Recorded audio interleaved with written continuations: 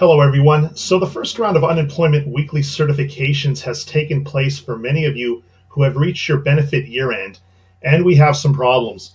Actually, a number of problems from pending payments, zero balances, website issues, questions on whether or not to click on that file a new claim link.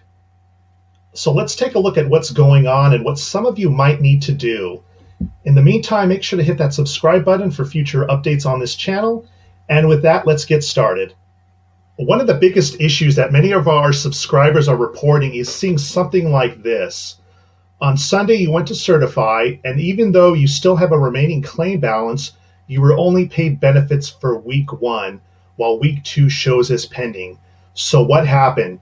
In many cases like this one, you have reached your benefit year-end date. What many people did not know is a few weeks ago, EDD broke the news and said once you've reached your benefit year end, you needed to file for a new claim.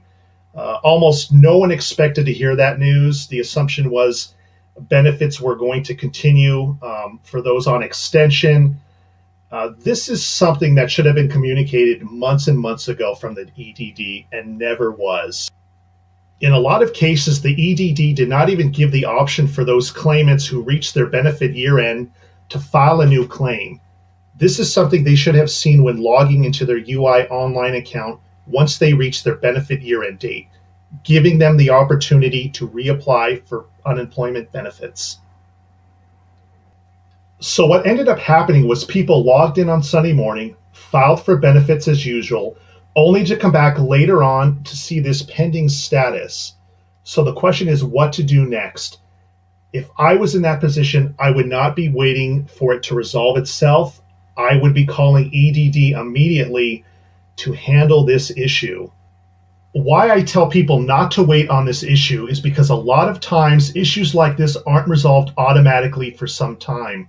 Many of you will remember earlier in the year with the reopen claim button issue, which was never fixed for most of you until you called into EDD, who in many cases were able to resolve the issue in less than 2 minutes.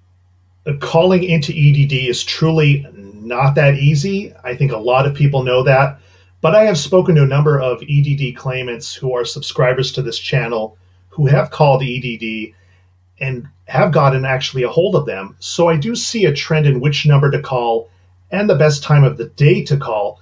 So I will talk about that a little later in this video. The second issue people are reporting is while you're still within your benefit year, you are still seeing a zero balance like this and asking, why have I not received the newest extension? That is because the EDD is still updating those zero balances with the new extension that was just passed by Congress earlier in March. These updates are being done in batches because the EDD computer systems cannot simply update all of these claimants' balances at the same time. What I've been telling people is I expect these balances to remain at zero until the next time they have to log in and certify again for benefits. I say that because that is exactly what happened last time with the last round of extension benefits.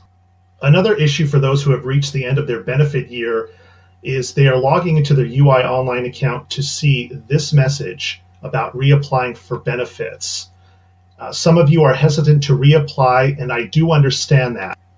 But unless you're on a PUA claim, I am advising people that based off what we have seen from the EDD, they in fact need to reapply for benefits once they reach that benefit year-end date.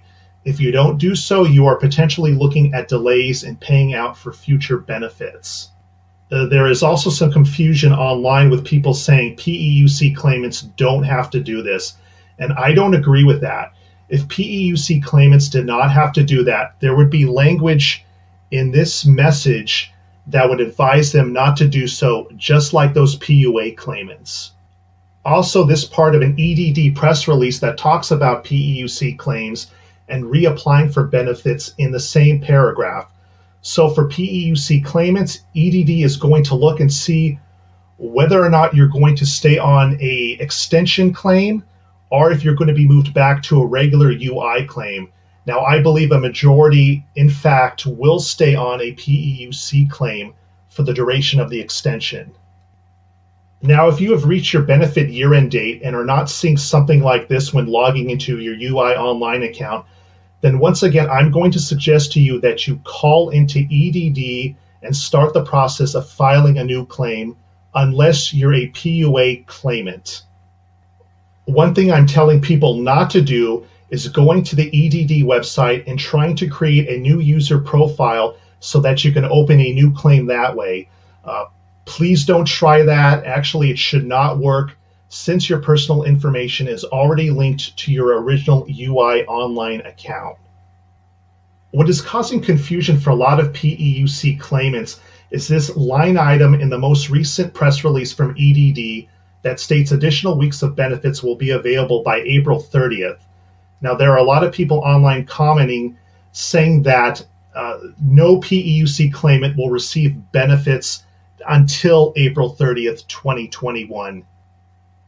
In one of my previous videos, I said I disagreed with that statement. I said I believe that to be EDD's self-imposed deadline in terms of updating all claim balances. Remember, these extension balances, they're being updated in batches, and those people who have reached a zero balance first, you're going to be the first ones who see this updated extension balance. So for example, a PEUC claimant like this one here, who still has a benefit balance that takes them actually into April, the EDD is not going to update their balance right away because they are okay in the meantime. Their benefit balance is good and they are well within their benefit year. The priority is going to those with a zero balance first and those who are going to hit a zero balance as the weeks progress. Now, another problem people were reporting was the EDD website going down when they were attempting to recertify for benefits. One workaround for that was using the mobile version of UI Online to get their certification done. And another way was calling into EDD's automated phone system called Tele-Cert. I'm going to include information on Tele-Cert in the description box below. So what is the best EDD number to call? Based on feedback from a lot of our subscribers, this number here, 1-800-300-5616, is the best number to call with the highest success rate among our subscribers. Now, the best time of the day to call among our subscribers was between the hours of 1 p.m. to 2 p.m., particularly between 1 to 1:30 p.m. Calling during this time by far had the highest success rate in getting into the EDD phone queue, followed by calls placed after 4 p.m. Now, obviously, I can't guarantee you will actually get a hold of somebody during that time frame, but I definitely thought I would throw that out there based on the feedback that I had received in the hopes that it would work for some of you. Please let me know in the comments below if it does work for you or if there's another time in the day that works better for you, that you're actually able to reach a representative for assistance. Now, we really just touched the surface when it comes to these most recent EDD problems. We're going to keep monitoring the situation and providing updates as they become available. In the meantime, please let us know your situation in the comments below. Don't forget to hit that like button and make sure to subscribe to this channel for future updates. And we will